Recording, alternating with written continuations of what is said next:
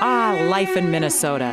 When the temperature plunges and the world is frosted over, you can hide indoors and wait for springtime, or get out there and have some fun.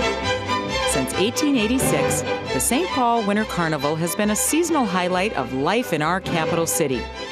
Legend has it that the carnival began as a retort to a snobby East Coast reporter who had written that St. Paul in the winter was another Siberia, unfit for human habitation. Well, the good people of St. Paul weren't going to take that snub quietly. They would prove that they were a city full of life, even in the middle of winter. The carnival began at a time when the populations of Minneapolis and St. Paul were booming. Each city was anxious to make a name for itself and to outdo its twin across the river. Celebrating our frigid climate was a new idea for local civic boosters, who had for years coaxed settlers here by downplaying the idea of harsh winters.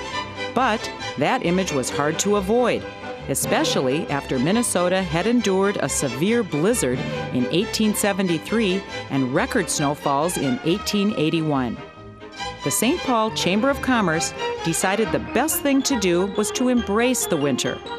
They would commission an architect to build an ice palace as the centerpiece of a great winter carnival. As the palace was being built, interest grew from around the state. Soon, everybody wanted to be part of the festivities.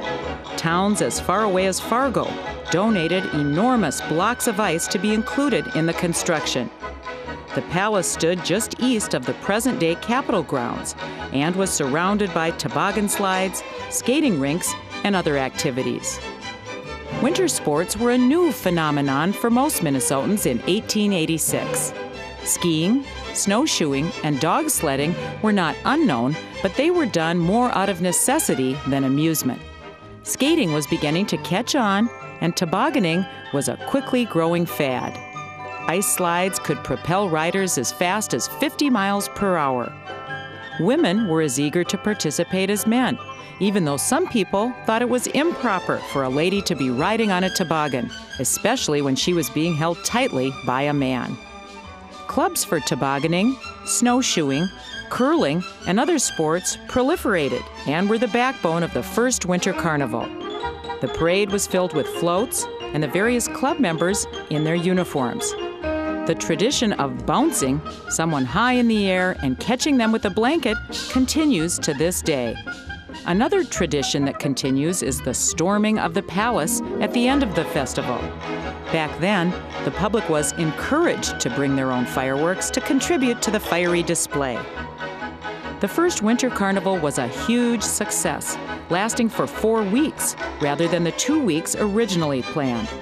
Carnival organizers were surprised to find that they had actually made a profit. 150,000 people had paid 25 cents each to attend.